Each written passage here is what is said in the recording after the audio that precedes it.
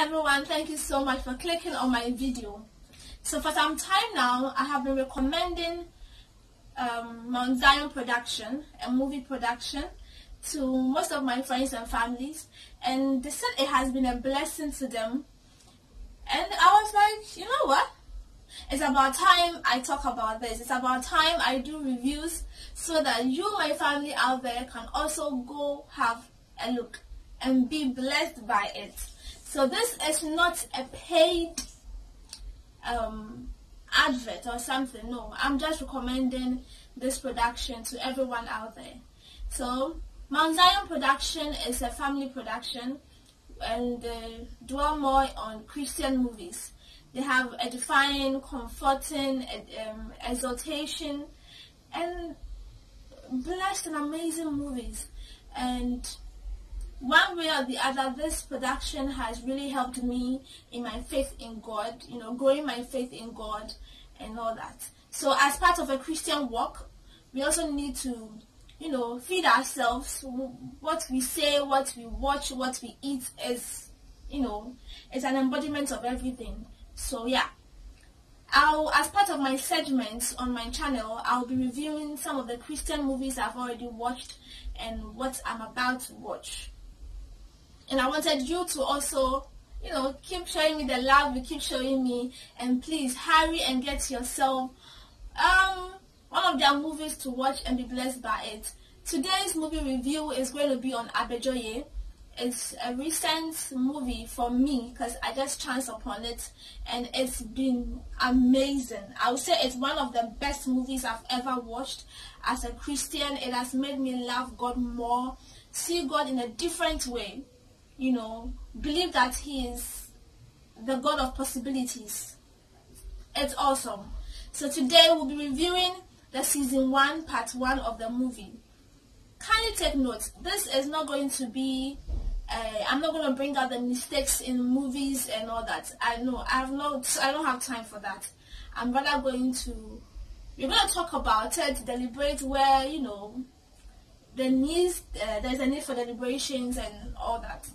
So yes, let's get into it. I'll be using my laptop, so pardon me if it's not that clear and all that. So season 1, part 1 of ABEJOYE. Are you ready?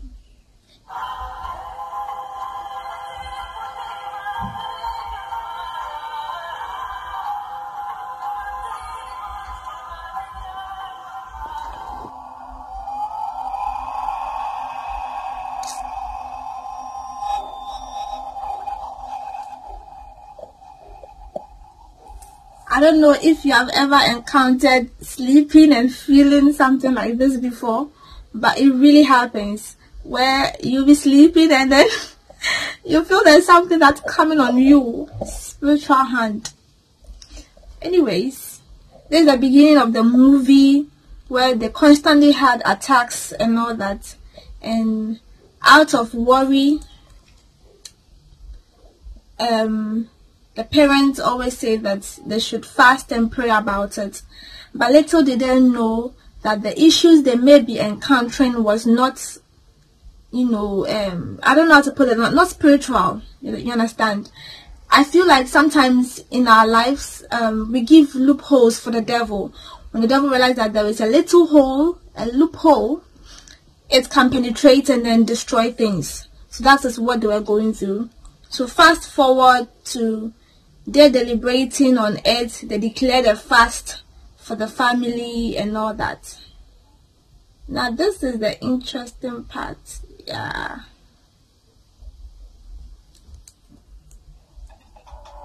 Yes, baby, you can still make it. I can fix something fast. That's a big thing before you go back to your house. Now, come on. This time, this man had a side chick. Any of your friends or even church members. This man had a side chick. He had a side woman or something apart from his wife. So yeah, this is the loophole I was talking about. Whilst you are fasting and praying and you have a side woman or a side chick, how do you want God to come in for you? Most of us, we are living a secret life. We have a secret life somewhere. We are doing something behind closed doors and we think God doesn't know, or it will not be accounted unto us. These are some of the things that allow the devil to dominate your life or your house. So let me make you listen to this part. I want to take fruit juice. I want to eat that food. She promised me that she will prepare something now. Well, that has nothing to do with me. For the past 4 days now, I've been preparing food you will not eat. You will just take the meat or take some drink. I'm a woman too, and I have feelings too. Tito, let's be factual. Lady is my wife, and we have 3 children. And what about me? Of course, you are just... I'm just what? Tito, you are a friend. Friend? A side Just a chick. friend? You are a side chick, girl. So I don't know why most of the side chicks, they want to be called what? Like, how do you want to be called? A wife, part 2? Second wife? What? Like, how do you want to be called? Come on, baby. I'm not asking you to abandon your children. It's just for you to create time to be with me. You want to be here. You don't seem to be serious with this relationship. You still have to give me some time to think about this. This is a huge plan. Okay, so this is just a little, like a brief of it. So this man had a side chick or side woman on the side while the family was crumbling down. So it means that sometimes as Christians, we may have some things going on and we feel things are not working out. Check your life. Look at what you are doing. What are you doing in secret that you think God doesn't know about? God does. He knows everything. So let's work on ourselves there. Let me fast forward. No.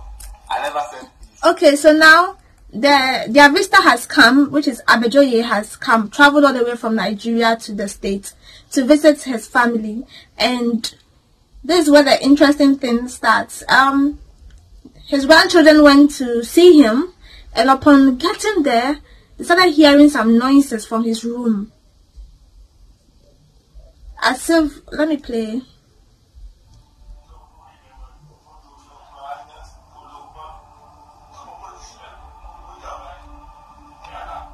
Mom, Dad. Did you see him? Wasn't Grandpa alone in the room? Yes. No, there's someone else in there. He's having a conversation and he sounds very angry. God have mercy. Are you sure? Yes.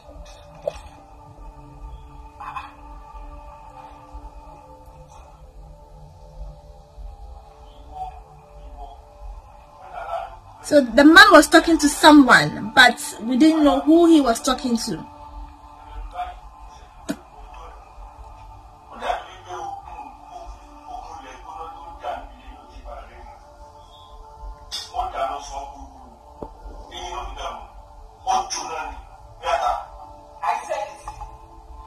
I said it.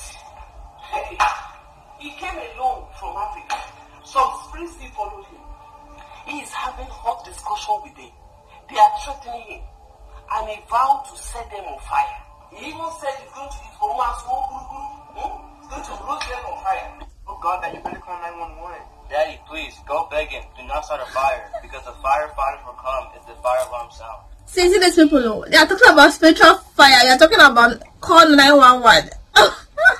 So yes, upon reaching the man's room, let me fast forward.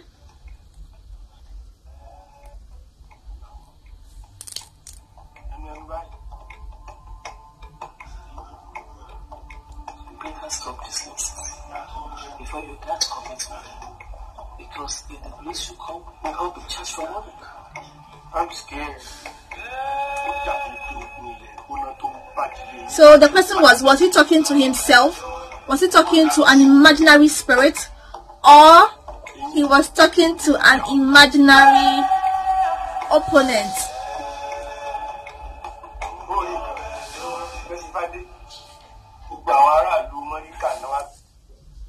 Now, who was he talking to? That is the question. Who was he talking to? And this movie will let you know that there are things out there, there are spirits out there, like things are real. We are living in a spiritual world, so you have to be careful how you approach someone, who you talk to, and your manner in which you talk to someone, because you don't know where the person is coming from. Yeah. So season 1, part 1 made us realize that yes, there are spirits out there, things are happening, and there was a reason why he did all that he could. But when you fast forward it, I think they couldn't take it. Every time there was an issue,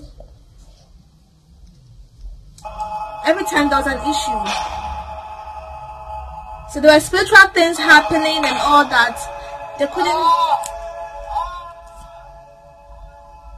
They couldn't take it anymore.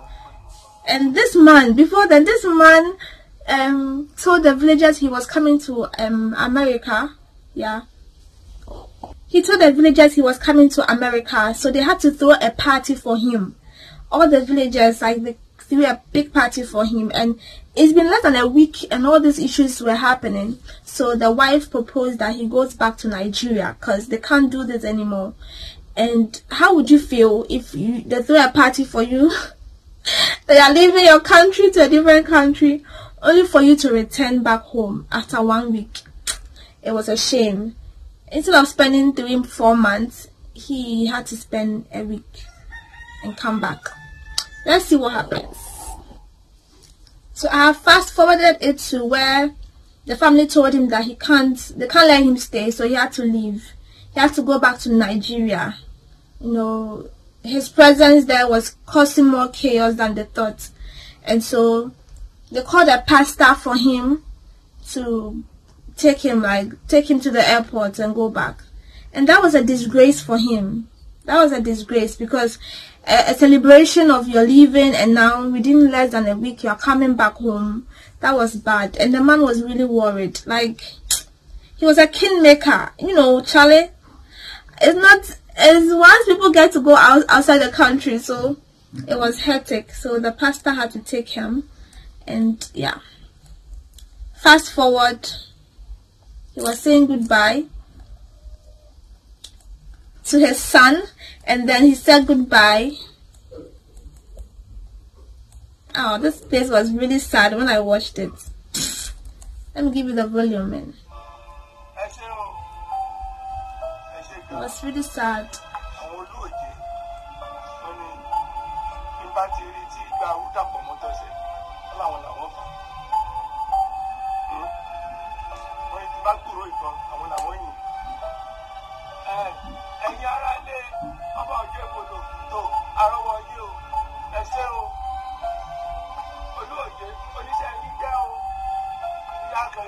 So he was actually thanking all the spirits in the village, thanking them for everything they have done, because he knew they had a hand in it, that they'll bring him back to Nigeria. And it happens. People leave the country and then within some short time they come back and you don't understand. You know, there are spirits everywhere. We have to be very careful and all that. So this part was really sad.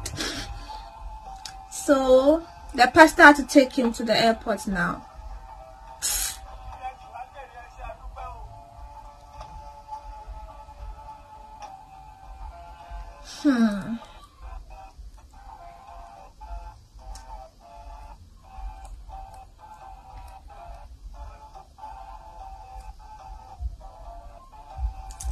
How would you feel your father has left the country or his country to come and visit you, and then you have to tell him to go back? That was a big blow. So yeah, that was Season 1 Part 1. We don't know after this whole thing what happened. Does it mean that he had to return back to Nigeria after the whole celebrations? Did the evil spirits that was tormenting the family, did they stop?